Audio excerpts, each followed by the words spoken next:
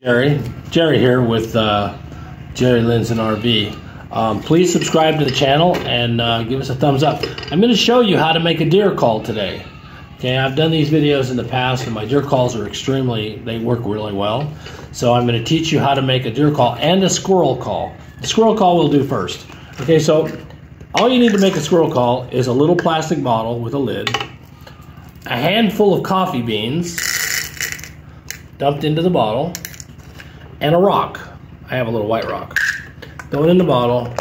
When you get into the woods, put your hands on both ends. I'm not sure why this works, but it works really good. You don't have to go, it really brings the reds and the grays out. So if you're a squirrel hunter, try this. It costs nothing to build.